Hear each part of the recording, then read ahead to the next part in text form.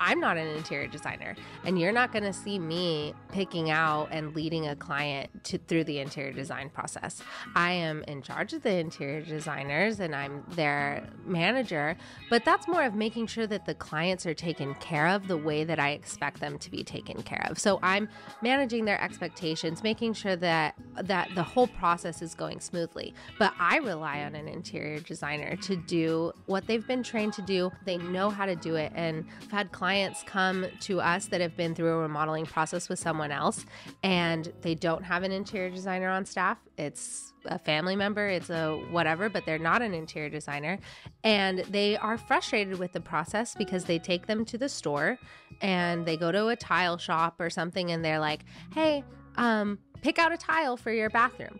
And they're like, oh, wait, this is your interior design phase that I thought I was getting this. It's so overwhelming for them. So Fernanda has done such an amazing job of getting to know the client before they even sell a contract with us. She knows their style and she's pre-picked things for them. So they're coming into a curated, this is what your bathroom should look like. Here's some different price points. This is some different options. And sometimes they're like, no on any of these, and then they say, okay, well, we're gonna do some more research, but they don't keep them there running around looking for things. That's not the client experience that we want. Our clients are doctors, lawyers, school teachers.